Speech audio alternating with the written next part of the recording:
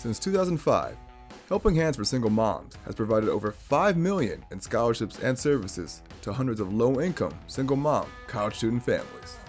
This year, Helping Hands for Single Moms will provide over $300,000 in scholarships, auto repairs, family outings, holiday gifts for the kids, and many other services.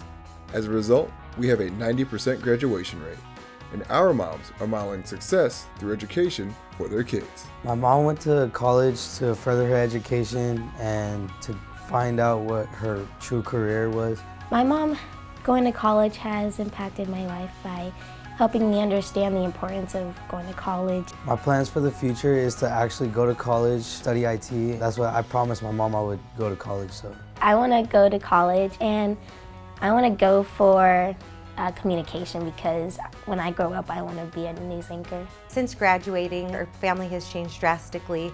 We've been able to purchase our first home and brand new car. Obtaining my degree by far has been my highest accomplishment, but it really has shown the power of education to my daughter and being an example of that.